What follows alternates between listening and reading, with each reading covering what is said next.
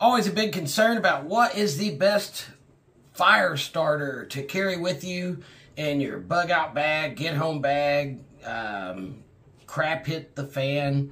So we've got 2 mason jars of water here.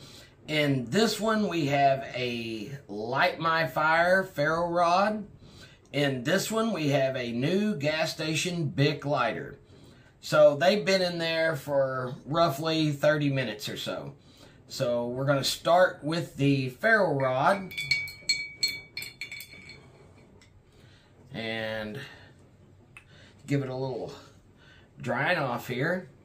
Got a cotton ball. So we'll see if right out of the water, a little bit of drying, we can get a fire going. Yep. Okay. So that thing's been in the water for about 30 minutes. Now we are going to pull this Bic lighter out. Give it a good shake. Try to get it dried off.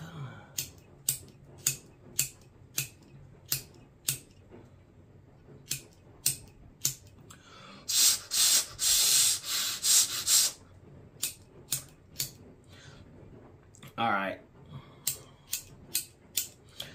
Well,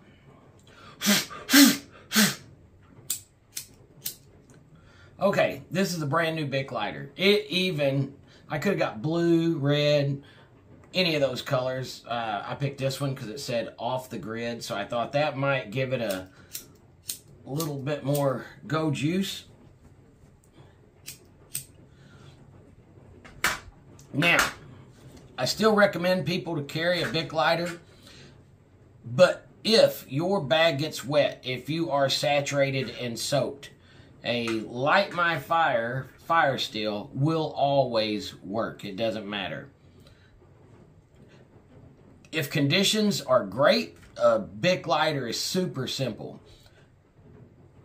But if conditions aren't great, go with the Ferro Rod. The Light My Fire was the very first thing that we ever gave away on this channel.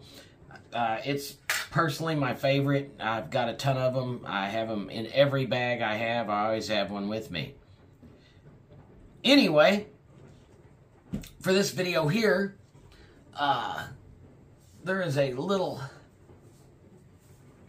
gadget. I got this off Amazon, and it is a necklace with a little ferro rod and a striker.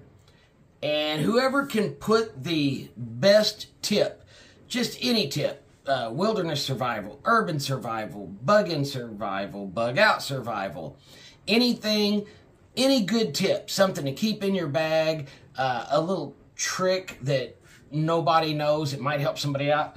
Anybody with the best comment on this video, I am going to send you one of these. So, anyway, carry a ferro rod, carry a Bic lighter, but if they are soaked, the ferro rod's always going to work. Thanks for watching, guys. Stay safe.